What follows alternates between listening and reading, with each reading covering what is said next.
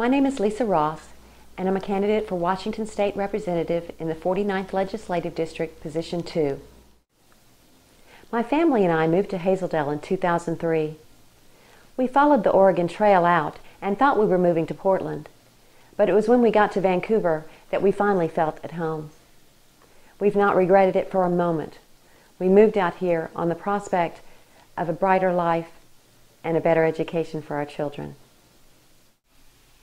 In 2008, when President Obama stopped listening to legitimate voices of dissent, and when I saw Obamacare on the horizon, I realized that I had to make a change.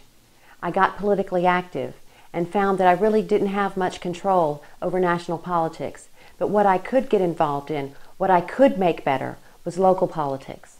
And what I saw in the 49th was a representative who did not represent the people that he was sent there by. The people of the 49th have over and over voted against new taxes. They voted for the two-thirds majority. They have voted for most of the things that I agree with, and not my opponent.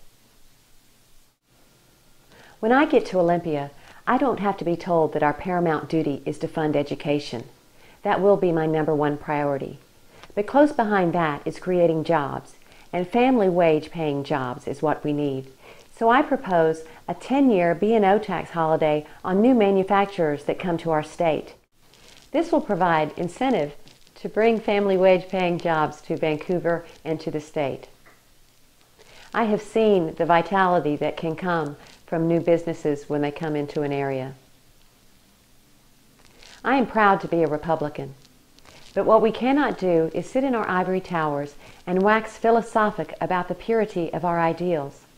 We have to get down into the arena of ideas and find common ground and get the things done that need to be done for our country and our state and our county. Select me, Lisa Ross. Because you have a choice, choose more.